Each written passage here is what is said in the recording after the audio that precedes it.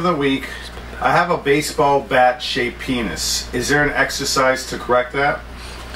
A lot of men have a baseball bat shaped penis, and what that means is either thinner at the bottom and gets thicker towards the top, or it's thicker at the bottom and gets thinner towards the top, or in some cases it starts thick, gets thin, and gets thick again. It's inconsistencies in the actual thickness of the penis. That's what that means, baseball bat shape. And in most cases, general PE will correct that in most men. Up until a while ago, well, when the slow squash jock was created, there wasn't a whole lot of isolation exercises you could do that would target the baseball bat shape.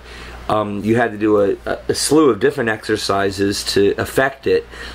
One of them being, like, if you have a thinner base and you're thicker at the top, heavy downward stretching or heavy downward hanging or heavy downward exercise serves to increase the base of the penis.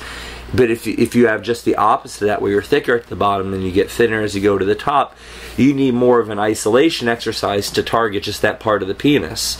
So if you're thicker here, just this part of the penis you want to thicken, then you need an exercise that does that. And what the slow squash jock is an exercise where you're gripping at two different parts of the penis and you're compressing, and that area thickens as you compress against it and you squash against it. So you can really isolate different areas of the penis by moving your hands up and down the shaft and isolating it. So I would say for a baseball bat shape, the most effective exercise would be the slow squash jock, and isolate that area and really concentrate on thickening just that part.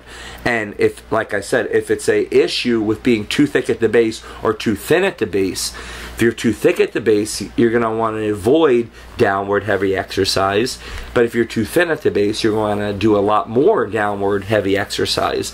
The more heavy work you do downward, the more it contributes to the base of the penis, and the thicker you'll get there.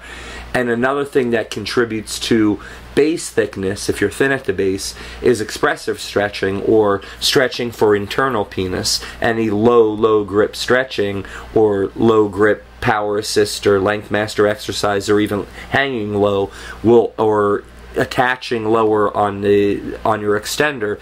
Any kind of lower attachment's going to be more expressive, so it's going to pull more at the root of the penis and give you a thicker base. So they're thicker base and thinner base. You're going to want to evaluate that and then do the proper exercises for it.